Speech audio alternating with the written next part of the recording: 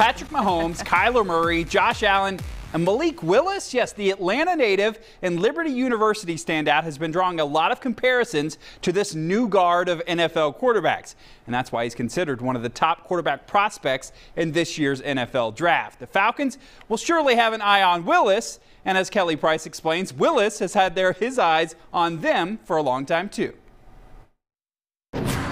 Malik Willis has really taken the road less traveled each time there's been a fork in the road ahead of him. In high school, he transferred to Roswell from Westlake, and then in college, he transferred again to Liberty from Auburn. But his family are firm believers in everything working out how it's supposed to, and it seems like it's going that way as he continues preps for the NFL draft. It's been a blessing for the simple fact that if he hadn't gone through what he's gone through, he wouldn't be who he is, you know. And the adversity that he faced, it kind of shaped and molded the character that he has now. I didn't have an option. There wasn't a lot of big schools calling my phone, so I mean, I went with what I had. I mean, I was definitely appreciative of another opportunity. We got to play some Power 5 schools that stood out to me. And like I said, Coach Freeze being who he was and coaching in the SEC, I knew he could help me get better. Transferring to Liberty in 2019, Willis wasn't granted immediate eligibility, so he worked on himself. He applied that year he set out to himself, Malik.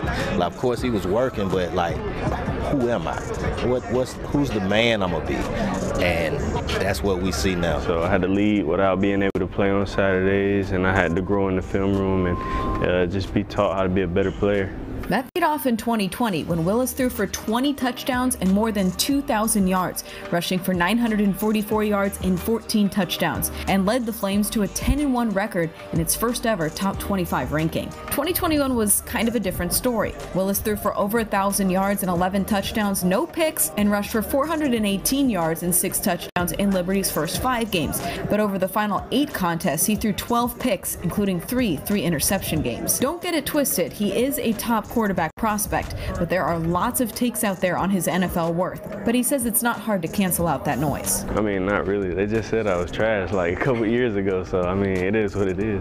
I mean, they said I was like 123rd out of 138 starting FBS quarterbacks 2 years ago, so they can say what they want to. They can't really, get up under my skin too much. Willis said he talked to all 32 teams at the Senior Bowl, but his hometown Falcons stood out. It was cool. It was definitely, kind of crazy feeling, going from, a little kid just out there tailgating to they talking to me like, for me, it was crazy. I mean, we used to go cook out and stuff with tailgate in front of the old Georgia Dome. That's just what he's been striving for since he was 4 years old. That I want to play one day on Northside Drive. That was his thing. So hopefully you'll be able to play on Northside Drive. Some of Willis's favorite football memories were right around here, watching legends like Roddy White, Mike Vick, and Matt Ryan, who Willis said is one of his favorite quarterbacks to this day to watch and learn from. He also told me it would be the makings of a movie if he was to play here on Northside Drive in red and black after all these years.